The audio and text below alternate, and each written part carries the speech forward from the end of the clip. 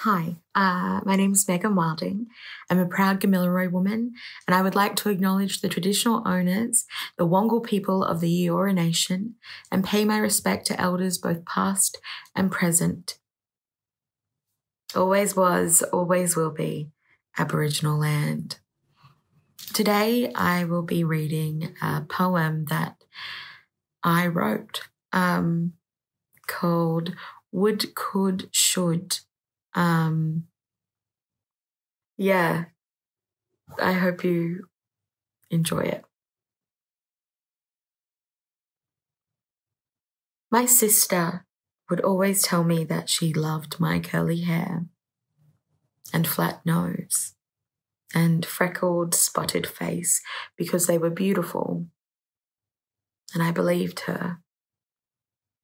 My mother would always tell me that I was smart and brave and capable of doing anything that I put my mind to, and I believed her.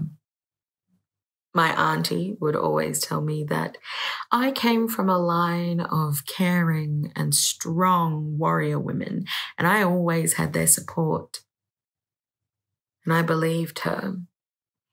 My nan would always tell me that the strength of my people and my ancestors and my land was in my blood and spirit.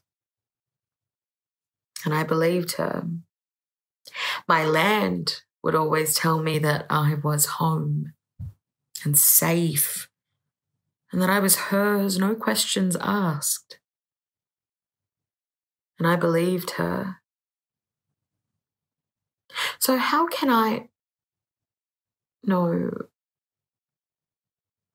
How do you, yes, you, how do you, racist, white, gubber man, invader of lands with blood-coloured hands, your list of commands, ever think that I would, could, should accept your lies, hate, apologies, promises to never do it again when you have called everyone I believe a liar and wanted them dead?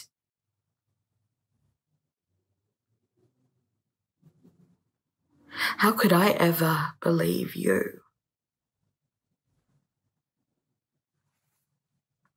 And that was my poem. I hope you enjoyed it. I hope you're staying safe and sane, and I'm sending such big vibes to you.